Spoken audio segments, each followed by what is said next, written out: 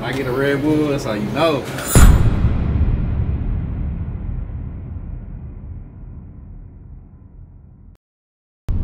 And then shit after that, I mean, what, did life happen? Cause well, you're not currently in high school, you still what, high school age, right? Yeah. Oh shit, I just turned 17 a month ago.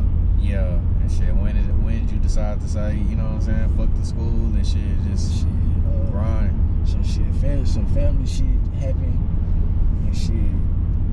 I wasn't staying with my people no more. I was staying by myself and shit. Yeah. I just couldn't. I was in trouble with the laws and shit, so I couldn't be at school. Yeah. I couldn't be at school. Yeah. So you pretty much just been doing your thing and shit, doing the music full time now. That's the grind. Yeah. I got out that shit. So you been rapping full time, what, about I guess about a year and a half or something like that? Yeah, shit, about a year and a half, seriously. Yeah, seriously.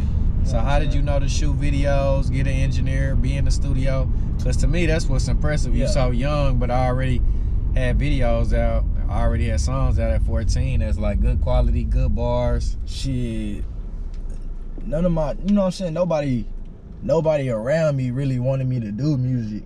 So shit, I had really just blocked that shit out. You know what I'm saying? I blocked that shit out, and then I when I met my engineer, he was like, you know what I'm saying, look, I was already thinking about my plan and shit. Yeah. What I was gonna do because of what my uncle had taught me when I was in Indiana as a kid. I used to watch him in the studio growing up.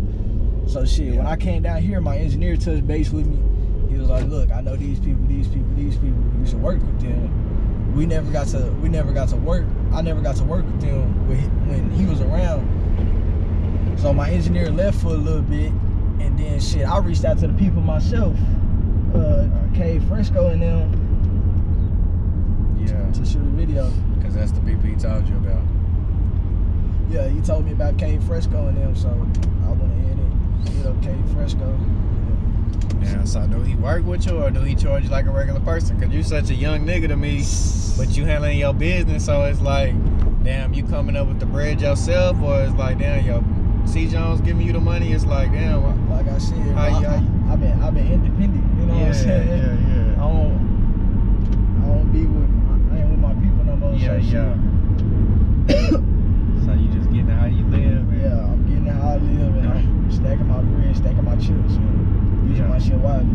Yeah, that's what I see, bro. You investing in yourself. It's like you really just your own man and your own business. So you gotta keep that shit up, and you gotta respect it, man. Like when I see young niggas out here, you know what I'm saying, paying for their own videos, paying for own studio time. It's like, okay, yeah, this kind of serious at a young ass age. This shit kind of serious to me. You know what I'm saying? And niggas twice your age ain't investing in their own craft and expect the best quality and expect niggas to pay attention, but they not investing in themselves.